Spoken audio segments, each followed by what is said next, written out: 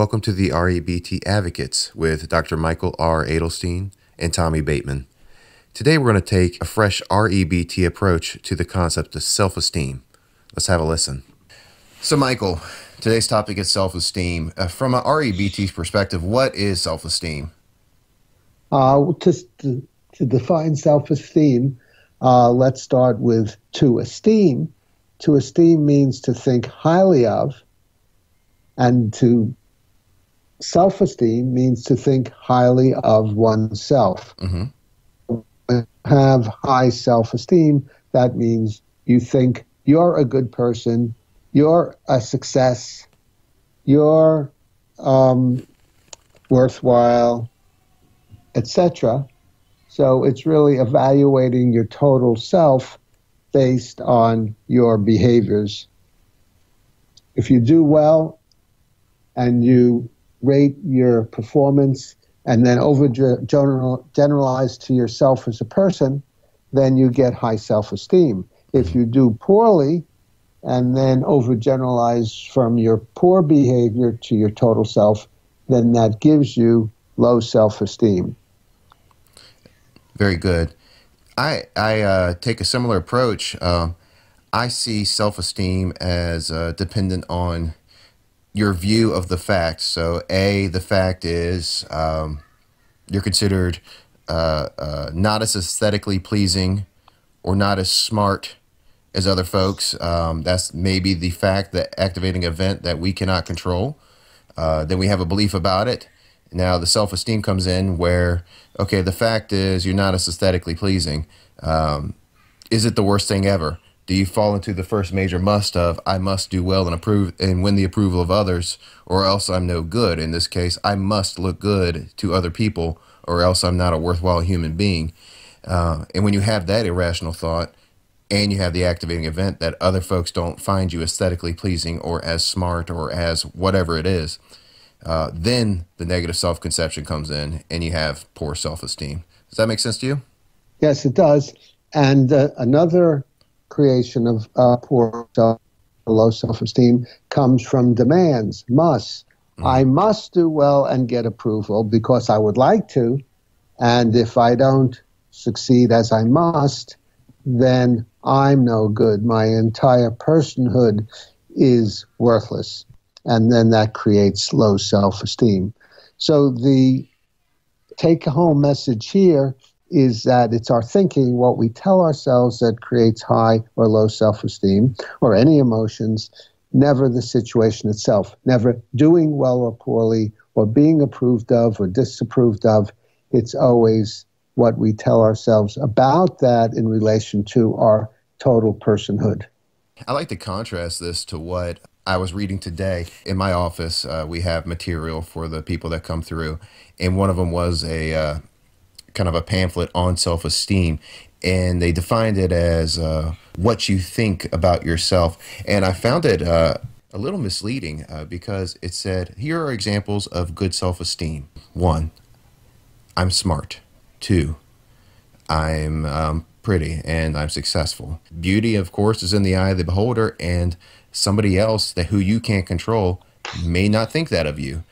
I agree that if you just think, I am a smart person, I am a pretty man or woman, I am a successful person, then that would give you high self-esteem because you're evaluating your total self in terms of smartness, prettiness, or success. Mm-hmm. Now, a non-self-esteem way to look at it is to say, I act smartly at X, Y, and Z. I act smartly at work, and I act smartly when I play baseball. So that's evaluating your behavior rather than your total self. Or I am considered pretty to my wife or to my husband. So again, you're talking about more specifically what another person thinks rather than identifying the behavior or the approval as your total self. You can look at it as am is a form of the verb to be.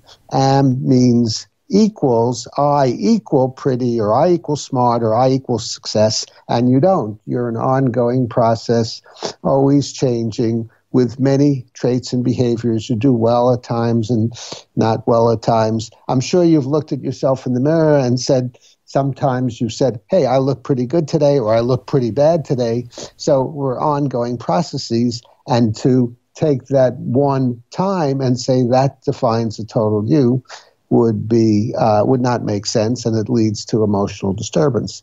So always evaluate your act. That's good. That helps you to do better. If you evaluate your act as poor, then you figure out how to do better. If you evaluate what you're doing as good, then you figure out how to maintain it. But don't evaluate your total self.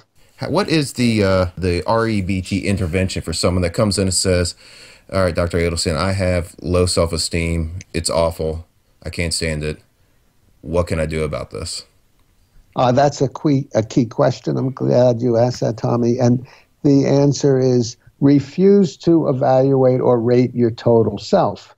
Rate your behaviors and how you do at things, but don't overgeneralize to your total self and give your total self a report card. Now, if you don't do that, then the whole concept of self-esteem goes out the window. Thinking highly or lowly of yourself is gone, and that leads to unconditional self-acceptance. USA, unconditional self-acceptance, accepting yourself as the imperfect person you are, who at times does well, at times does poorly, at times is approved of, at times is disapproved of, but can still accept yourself and considerably enjoy life no matter what. And if I'm remembering correctly, it's one of the things we have to accept is I am a fallible human being. I have my good points and my bad points, but despite that, I'm still a worthwhile human being. And you're not basing this worthiness on some sort of human rating scale, which, you know, I think you and I both studied social science, and I've never been able to find a human rating scale. I don't know who the number one human in the world and the number 7 billion is. Do you? No, I don't. And you bring up a very good point. You really can't rate these things objectively. For example, I am smart. Well, some people probably think you're smart, and some people don't think you're so smart or pretty or successful. So there's no objective way of measuring your behavior. So certainly not overgeneralizing from the evaluation of your behavior to the evaluation of yourself. Now, you said something else interesting, Tommy. You said, I'm still a worthwhile human being. And there are various ways to look at the self-esteem solution. And one is what you said, thinking of yourself as worthwhile unconditionally, no matter what, as long as you're alive. You could say you're worthwhile because you're human, or you're worthwhile because you're alive. And that's no lose, because as long as you're alive, you're worthwhile, or as long as you're human, you're worthwhile. However, if you want to be philosophically correct, someone could come along and say, okay, you're a worthwhile human being, but what is the evidence? And really, it's not an empirical concept. There's no evidence for it. It's just a definition. It's just a hypothetical construct. So the more elegant solution is to say, I'm neither worthwhile nor worthless as a human being. I just am. I'm alive. And my task in life is, what can I do to enjoy my life and be productive, if it's a value, rather than rating my total self. Very good. Now, is there anything else you wanted to add to this discussion? Because one of the things you just said is we can take the philosophical stance that I am neither worthy nor unworthy. In fact, that category does not exist. We can get into argument about whether or not that's true or not. However, let's say that's the truth. Doesn't that assumption throw out the whole self-esteem concept to begin with?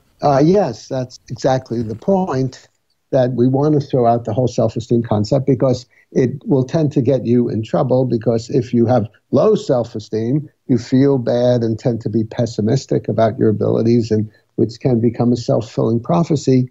And if you feel good about yourself, that has certain problems. One is, if you do poorly, then you go back to worthlessness because you're using the same self-rating scale. Also, it tends to lead to anxiety. because you never know how you're going to do tomorrow. So if your worth is based on your performance, then you have a task in life to prove yourself rather than accept yourself and enjoy yourself, because at every moment you may fall back into worthlessness. Also, it tends to lead to invidious comparisons of others.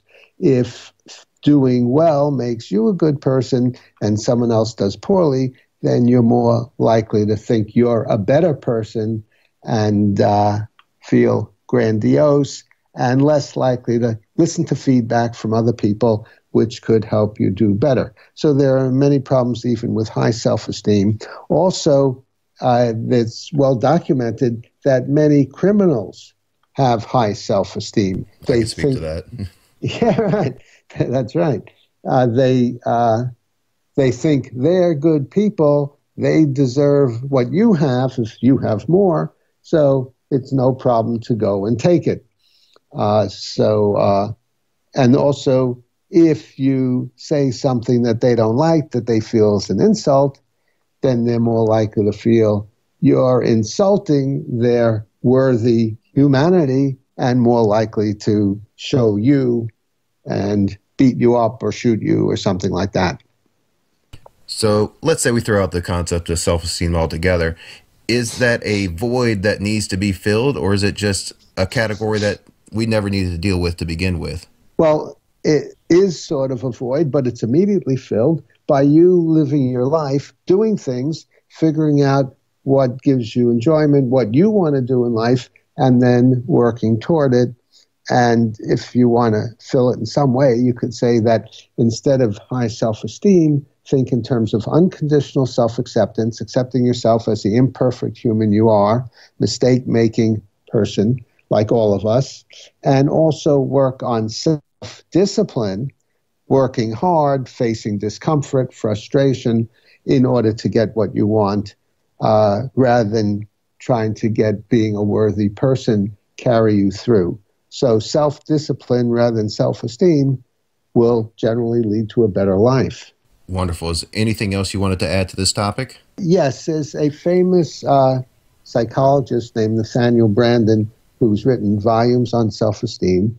And the error he makes, he thinks high self-esteem under certain circumstances is a very good thing.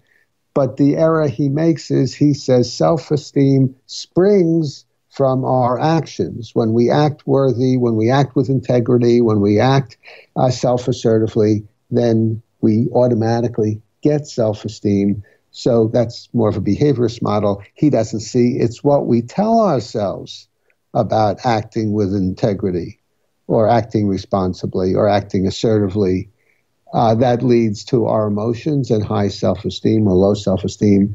It doesn't spring from anything as if just our actions create self-esteem.